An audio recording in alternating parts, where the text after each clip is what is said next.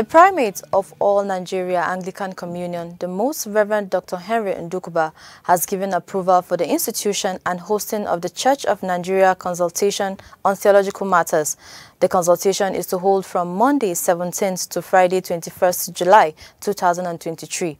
According to the Bishop Theologian of the Church of Nigeria, Right Reverend Professor Asaju, the need for the consultation is informed by some challenges currently faced by the Church of Nigeria and the global church in administering theology.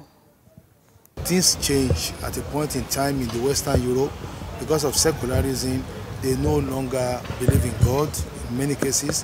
In fact, recently, American government passed a law that the Bible should be taken off the shelves of all colleges and secondary schools. They are going homosexual, they are doing so many things. They call it liberal theology. Bible is not binding on you, family ethics is not binding, Christian ethics. So theological education is the place, is the stuff that we give to those who are planning and who are training to be ordained into the priesthood so that they will go there properly formed. And the one we had in Nigeria was a colonial model. Any curriculum is customized to meet the challenges and the needs of the society at a particular point in time. And so the curriculum we have been running was the one they used to produce the priests of more than 50, 60 years ago. And so there is a need for us to update our curriculum. Ever since they had that curriculum, new issues have come in. Conflict and peace and conflict resolution has come in. ICT has come in. The world has become globalized. There are so many revisionism coming here and there. And so the theological consultation was called at the instance of His Grace, the Primate of all Nigeria, Most Reverend Dr. Henry Ndukuba, to say let us overhaul the entire seminary system. You can't send anybody to Europe or America now to go and train to be a priest. They will come back faithless, they will come back heretic.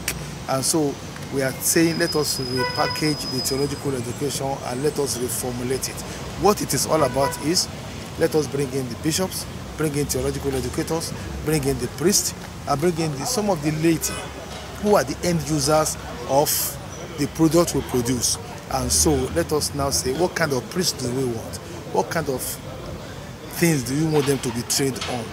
The curriculum is one. The second one is the condition of service of the theological seminaries, and how can people go there and say this is their calling, they want to stay there, not moving from church to theological colleges.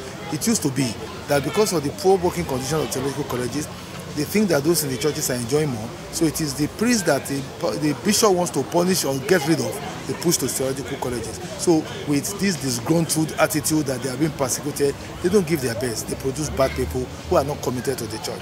So we are saying here, curriculum, you tell us what we should teach them. So when they are formed, secondly, the condition of service. What salary scale do we want to put?